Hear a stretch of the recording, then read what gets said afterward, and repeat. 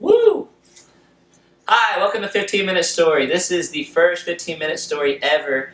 15-minute story is all about your walk with Jesus, your stories about Jesus, how you came to know Jesus, any of those things. Just any 15-minute story you want to share. It might be 16, it might be 10 minutes, just anything you want to share. So today is the first one, and I'm interviewing Morgan Proffitt, a longtime friend, grew up together, youth group together, all those things, and I know her story is awesome. And this will be my first time hearing some of these things, and I'm excited to hear what she has to say about just her life and her walk. And I hope y'all enjoy it because I know Morgan has so many good things to say.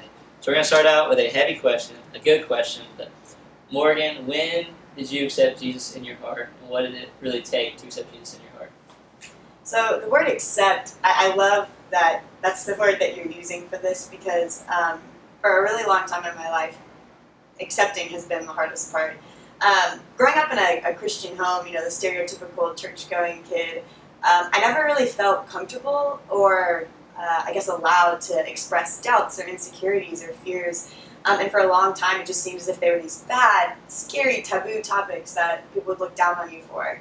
And so for a really long time, I just kind of like sat in my confusion and in that just array of disbelief and feeling just really alone in that. And it's really crazy now because looking back, I could have just looked around and asked someone to help me stand back up or help me step into a life. But at the time, it just seemed like I was so alone in that.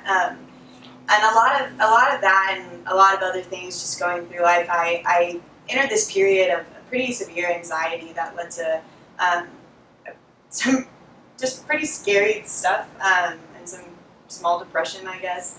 And it was all very just hard and strange to deal with, and I just felt super alone.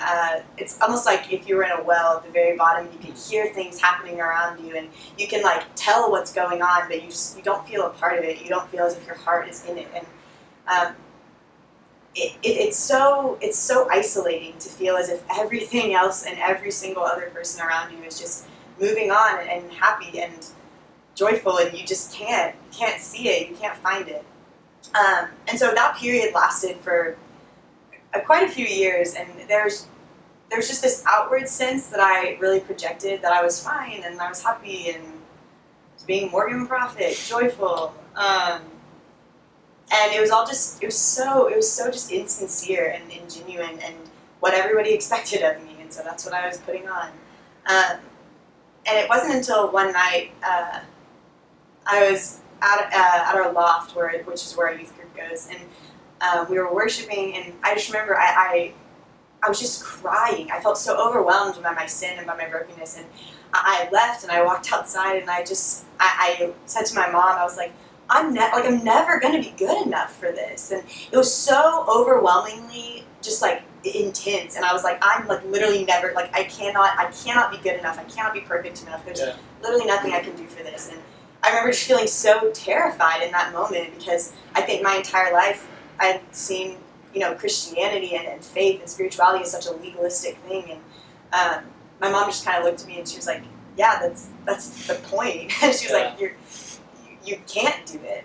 And as simple as it sounds, like that was such a turning point for me because I really realized in that moment, I was like, there's nothing I can do to earn my salvation. There's no way that I can fix myself or fix the problems that I had. And from that point on, it's been this really beautiful turning point of God working in my heart and creating this redemptive and reconciliatory spirit within me. And it's so beautiful to me to look back and see that in those moments and in those times where I felt so alone, I really truly did have this community around me.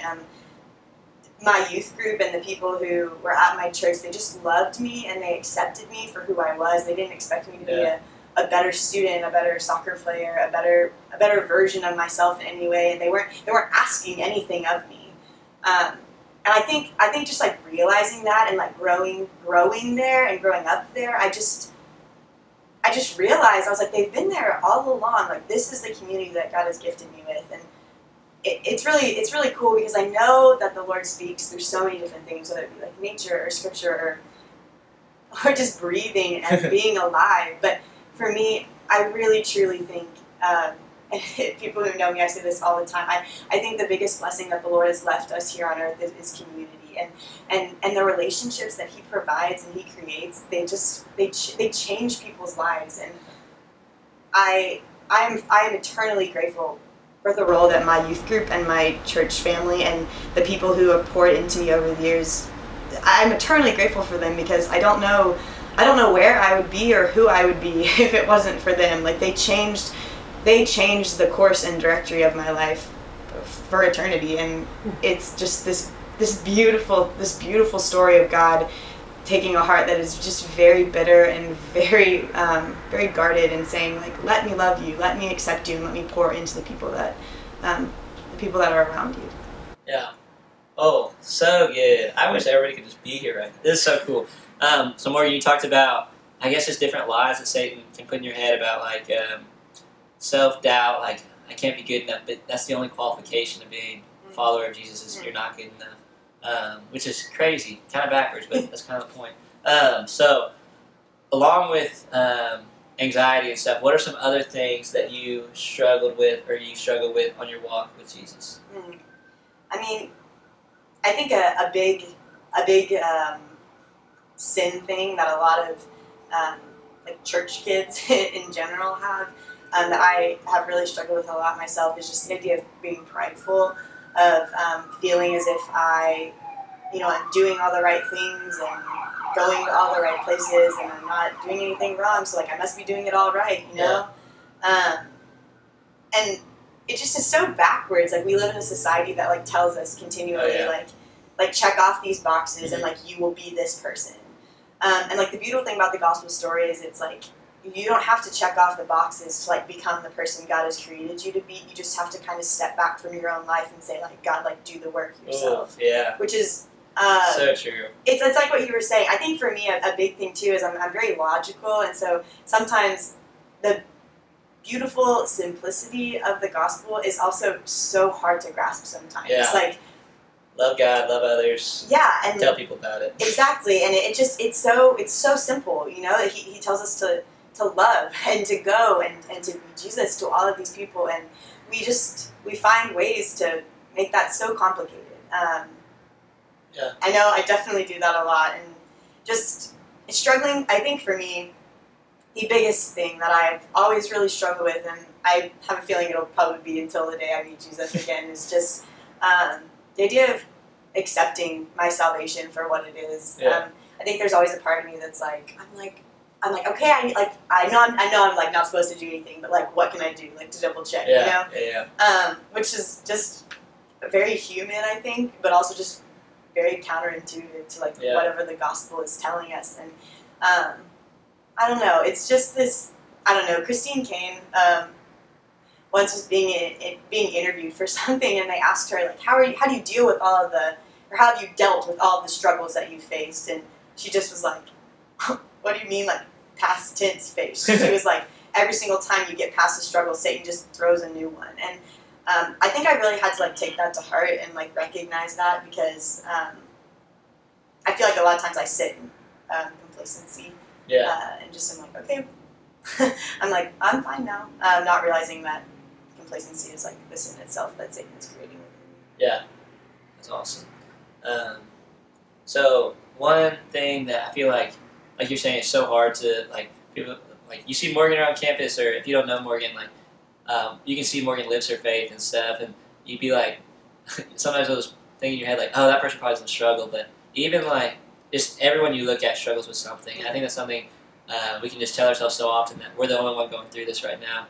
So Morgan, how do you stay focused on the victory of Jesus overcoming sin for your salvation, for everything? How do you live focused on that? Or what are some things that help you focus on that? I think one of the biggest things is like recognizing, like, what truth, like truth with a capital T, like what truth is. Yeah. Because we're told lots of truths, small t, in our lives, and sometimes those can really get in the way, I think, of recognizing, like, the truth, the bigger truth that God is actually coming and telling us to. I think seeking wise counsel is something that is just instrumental, I think, in figuring out how to get past things in your life that you don't know. Our youth minister, Drew, is one of those people who you can always go to because you know that he is not coming to you with advice that's from any sort of selfish place, but it's coming from a place of, I have prayed for you and I have prayed for this. And finding people like that in your life who, like, again, like, don't want anything from you. Yeah. They want to help you step into the role and the person that God has created you to be. Those are people that are so special. Yeah. And so, yeah, and I really struggle with this, but I think that it is the people who have. Morgan, that's so true. That's so good. And I feel like it's so easy sometimes, kind of what Morgan's saying, is to think, like, oh, this person's happy, I need to be like this, or this person's so good at that, I should do that job because they're doing it, or I need to step up so that I have this awesome summer or something. And like, you see Morgan, it's like, oh, maybe she doesn't struggle with anything, like, no one's where I'm at, but that's just lies that the world keeps telling us. And I just think it's so cool. And I think Morgan lives this way, to know who Jesus says you are. At the end of the day, we are just God's kids. He's just our dad. The creator of all things is our dad. And that's awesome. So Morgan, what's the last thing you want to say? Something to just leave people with, just some sort of inspiration or something that you live by, or a motto. Everybody's got their mottos that you just want to leave whoever watches this with. Yeah, so it started out as this, I think it was kind of a joke, honestly, to kind of like make myself like feel better or like recognize how first world a lot of my problems were. But it's really become this like mantra, I think, of how I like live my life. I have this thing where I say, life is good and Jesus is still on the throne. And it's just kind of funny because it can happen like when you like fail a test, you're like, Jesus is still on the throne, everyone. Yeah. But it also just like speaks such like deeper truth. Like bad things are going to happen to all of us. And I think the tricky part sometimes of being a Christian is remembering that in the midst of that darkness, in the midst of that brokenness, and in the midst of living in a world where Satan has so much power sometimes, just to be able to look him in the eye and be like, life is still good and Jesus is still on this throne. It's a very like comforting thing to just be like, this circumstance does not change like those two beautiful absolute truths. Yeah. That's it. That's the 15-minute story from Morgan Proffitt. You got to hear 15 minutes. I hope you are just inspired by her story about how she came to accept Jesus, and her just, I guess, road to finding out she wasn't perfect. 'Cause I guess the end of the day, that's what's it. And you're not going to agree with everything that was said, or how people view certain things, or how Morgan viewed certain things, or what I said. That's A-okay. But thank you so much for watching. There'll be another one next week. And just thank you again. This is awesome. Super excited. Woo! What if you were able to freeze frame end on the high five?